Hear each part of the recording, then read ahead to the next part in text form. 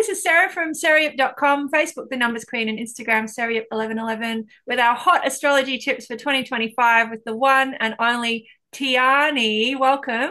Thank you. So excited to be here. So, I know people are concerned for the welfare of 2025, and we haven't even got it in the room yet.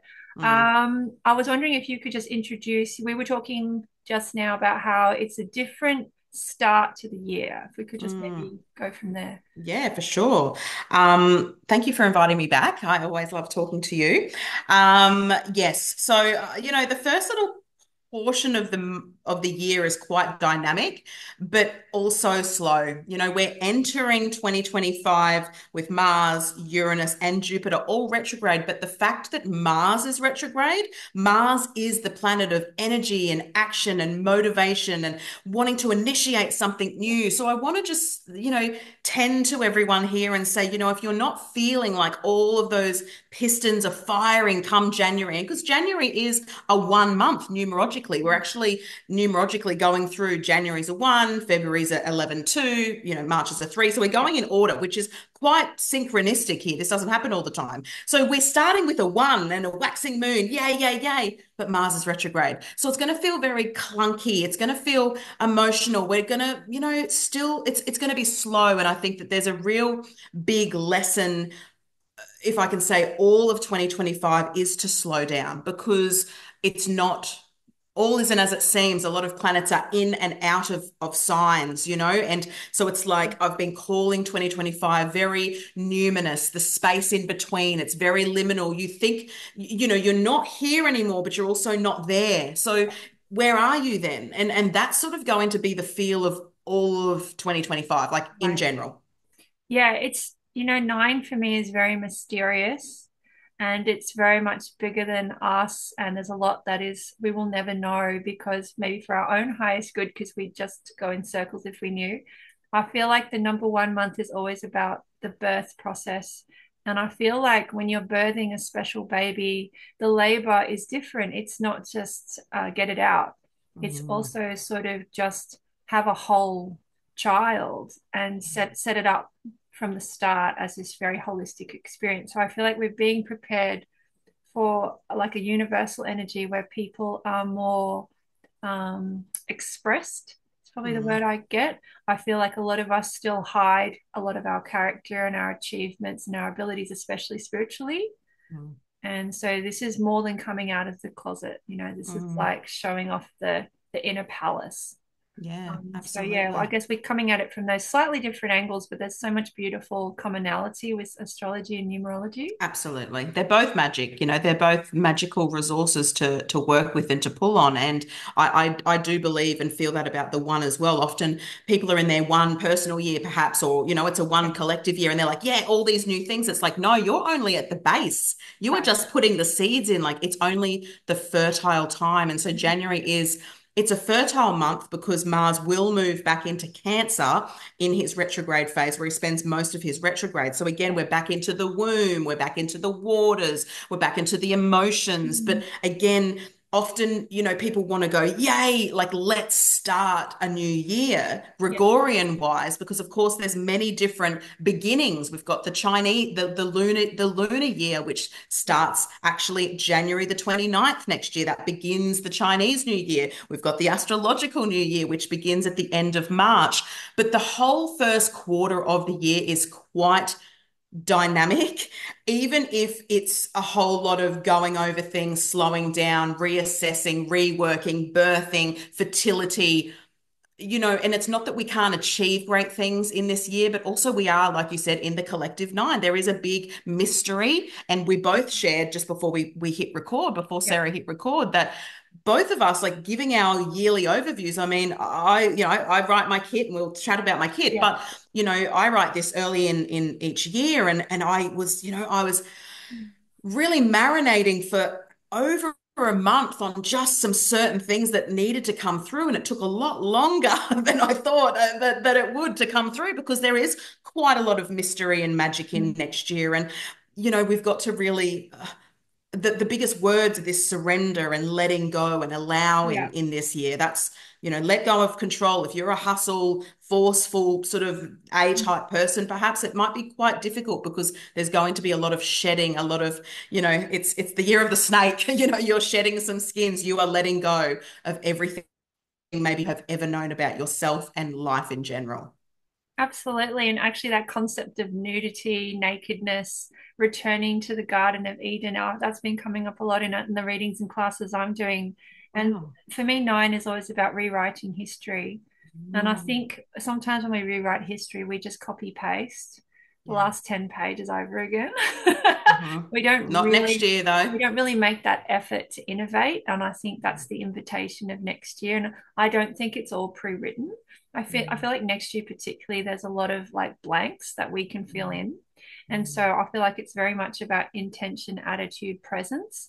And I know mm, that doesn't come naturally to a lot of people, but this would be the year, yeah, to cultivate, like I said, that sort of that interior patience mm. because I love I feel that. like it'll be well rewarded, basically. Yeah, interior patience. I love that. I was just listening to a podcast, Diary of a CEO. He's my favorite podcast. Yeah, And this gentleman was talking about awareness over discipline, consistency, all these things that everyone, absolutely. Yeah, this productivity, everyone wants to go, oh, but it's a means to an end, and I'm going to do this because this is the outcome. But if you're not self-aware, you're actually never really evolving. Like nothing's ever changing. If you can slip into that slipstream of self-awareness, that is the point of change in your life. And even if it's just being self aware of a habit, not just going, I need to be productive and disciplined and consistent, because habits are, these natural things that we just get into so we don't have to think about. But self awareness is actually, the biggest key. And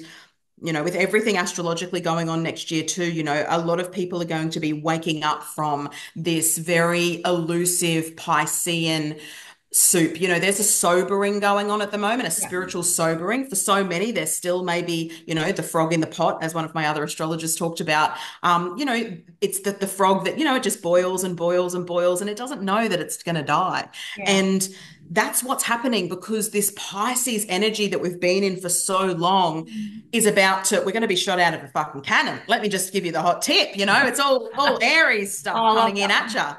you. Yeah, And so completely. it's a wake up, it's a collective awakening, and that is painful. Mm, It's um it's so interesting because I really enjoy endings and beginnings because I feel like that's where we can make a difference. But I mm, understand that not everyone has that same comfort.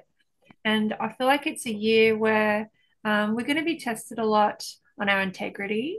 And I find particularly nines, those old souls, they get put in positions where they rise to the top. But if they've done any cheating, manipulation, exploitation, it always comes out. And it comes out like guts and all. And I mean, we've experienced that expose energy stronger and stronger on the planet mm. recently, haven't we? It's 222 here, which I love because 222 is all about secrets coming out, relationship healing, the rise of the goddess.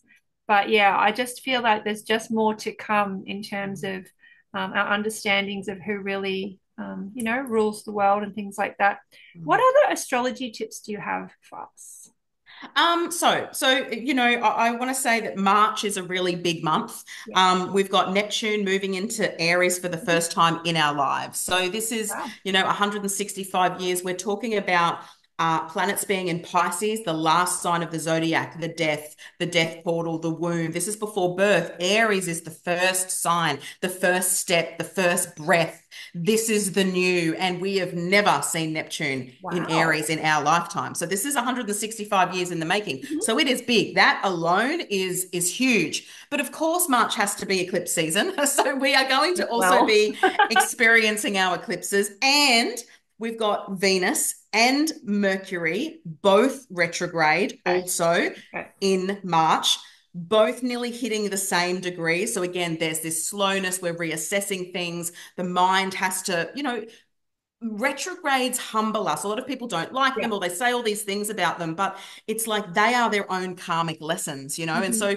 all of a sudden we've got uh, every planet. retrograde in 2025. We will experience every planet because we enter with Mars, which is the rarest planet. Venus is the next rarest planet. So now we've got Mars, which is action, masculine, yang, the way we fight, the way we like it is I don't want to keep swearing, but it's this drive and motivation and passion. And then we've got Venus, which is the next rarest. She is around relationships, finances, desires, the wrath, the feminine, the light feminine and the dark feminine, our usual Mercury retrogrades, and then of course all of the outer planets which always retrograde. So to have everything retrograde in a year, again, it's showing us slow down, reassess, reintegrate, rework this, what you think life is and what it really is becoming. And so March is just, a month to watch because of the eclipses, because of Neptune, because of the Mercury and Venus retrograde. And Yes. I love your passion. Look, what I'm getting, when you say that, it's like launch because three is about the solar plexus and it's about go get it, just do it. The fire comes back into the belly. And I got this really strong image of, yeah, there's a launch, but for example, if it was a hot air balloon, you just can't take the kitchen sink. You can really just take yourself.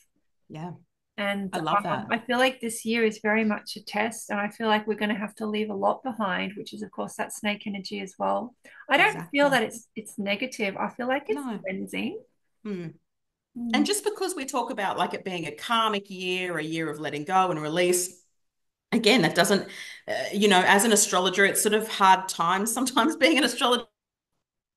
It's intense, it's crazy, it's this, but we are in, the eye of the cosmic needle in the 2020s. 2025 is the halftime show, and it is not disappointing. You want to go to a halftime show, this one is massive fireworks, the wild, wild west. And when I say intense and wild, mm, that can be liberating. That can be finally people being liberated and free and yeah, casting off the yeah, shadows and dropping the things too. It all depends on the reflection of how you live your life. If you're living absolutely. your life pushing shit under the rug, well, unfortunately, you're going to have a wake up call. Like that's just Yeah, reality, right? Like there's a it's rug removal service coming to your door. exactly. I mean, gosh, I've been like, oh, when I was traveling Australia speaking at Mind Body Spirit festivals a long time ago, Yeah, I was taught, so this was before 2020, like, mid 2017 or whatever. sure. I was talking about rugs then. I'm like, if you've got rugs and you're pushing shit under the rugs, you're fucked. Like, like you cannot keep living like this. This is the truth that, this is around the truth. And the truth always rises. And so some of these rugs are now mounds that people have been pushing things under. Right. And there is no room for that now collectively. Like the universe is just like, this is it.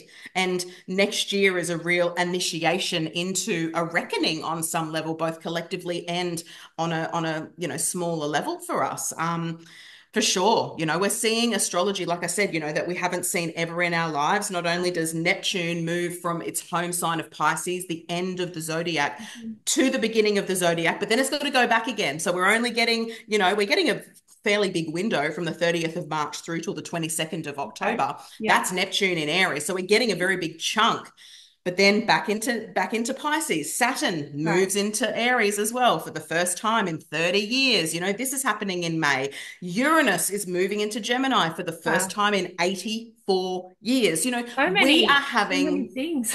and that's the thing. And like, I mean, it's an astrologer's dream. I mean, I've been frothing this shit for years. I'm happy I for you. I am frothing this. This is so good. But it's everything all at once. And that's Okay. that's the unique part of this. We don't often see all of these outer planets Yeah. moving at the Yeah. same time. We're here in the precipice of Pluto finally in Aquarius, and where he has been back and forth for the past near Mhm. 2 years. And now, going into 2025, we've got Pluto in Aquarius settling in. We've got the initiation and the prequel of Neptune in Aries, Saturn in Aries, and Yeah. Uranus in Gemini. And when you go back in time to see what was happening the last time all of these planets were in these signs, it's big stuff, like it's really big, and they're all doing it at once. So So the last time they were all in those signs, what was some of the things that you could think of? So Neptune in Aries, we had 1862 to 1875. We've got the Civil War. I just sort of even talk about like we've got Henry Ford,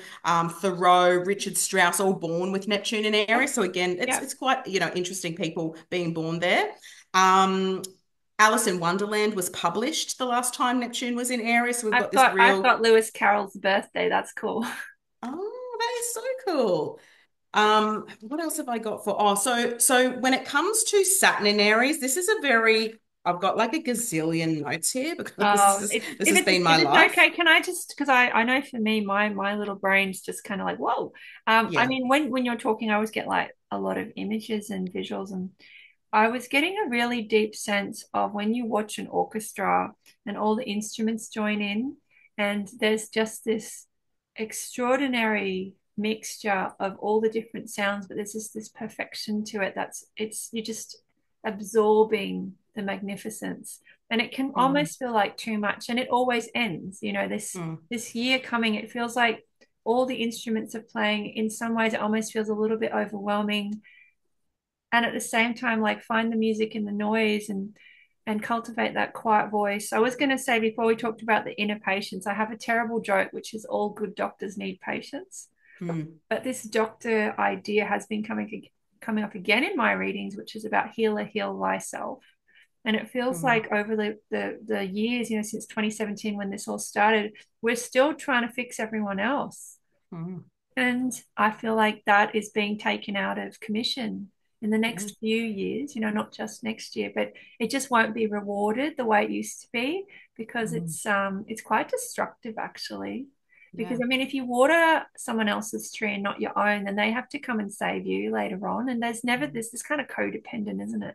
absolutely. Yeah. Mm. And I mean, with the big shift of Saturn in Aries and Neptune in Aries, again, we're going from the last sign to the first sign. We're beginning. Aries rules the self, the identity. It is about tending to the self, being your own savior, being your own hero, saving yourself. Like this is what this is about. And a good teacher and leader will have already pointed you back to that. So if you're still codependent on these coaches, mentors, or whatever they are, like this is dying. This stuff is dying because you have everything you need within yourself, You and might find that they become really busy or unavailable, and then you really get to test the knowledge that supposedly you've been imparted. And this is this idea of meditation is great in a yoga class, but can you do it when there's gunfire? And exactly. it's really just like, yeah, pedal hitting the metal, isn't it, with your spiritual practices. It is. So And what you've yeah. said so far is there's just a heck of a lot of retrogrades. And so I guess people need to temper their expectations. What's a good use of that retrograde energy? Literally slowing down. Okay.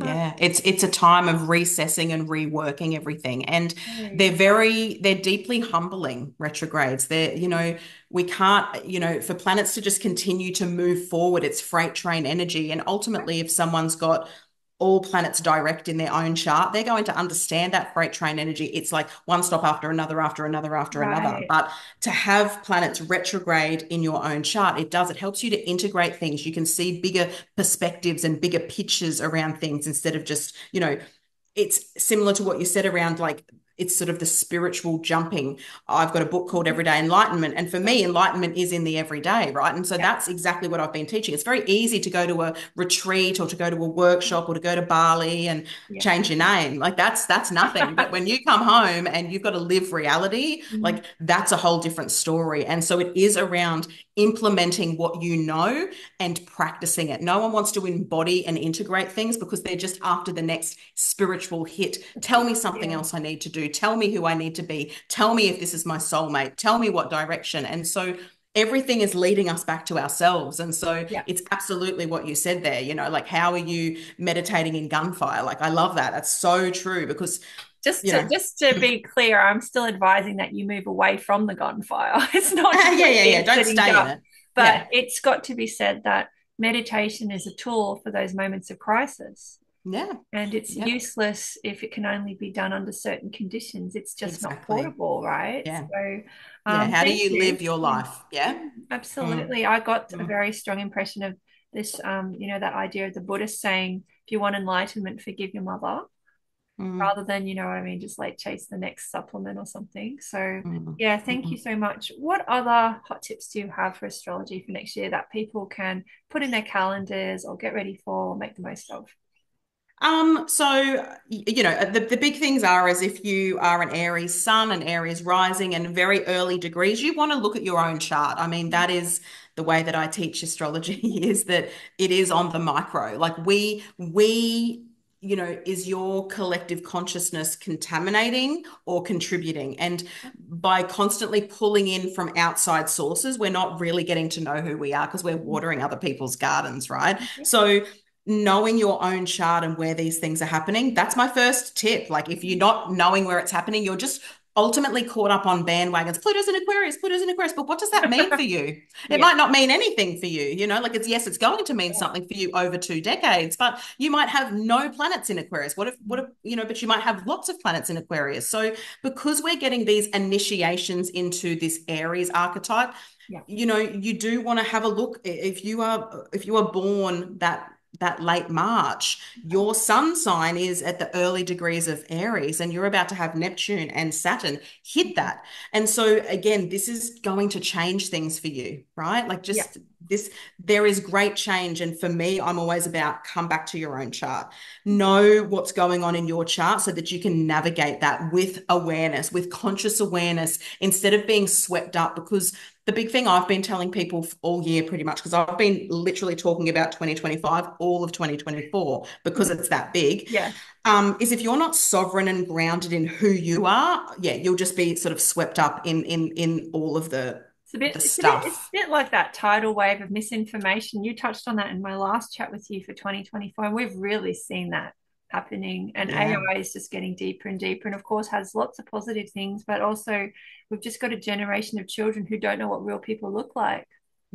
That's I right. And mean, and yeah, that's actually going to be amplified with Uranus moving into Gemini for the first time in 84 years. This is another air sign. We're moving into the era of air. We're talking, mind manipulation. We're talking, seeding people's minds again, like not knowing what people really look like, like and then people actually doing everything they can to their physical bodies to look like something that's not real yeah, too. Like for the sure. mind is going Mm. through a very, the mental stuff is huge with Pluto in Aquarius and Uranus in Gemini. Like we're moving collectively, and we're all going to feel this. This is like a collective good point just Yeah, to share is that we're moving from all of these outer planets in yin signs, earth, water, receptive, feeling, intuitive, to masculine air and fire signs. This is dominant. This is action. This is transformation and motivation. Absolutely. But it's you're going to feel that significant shift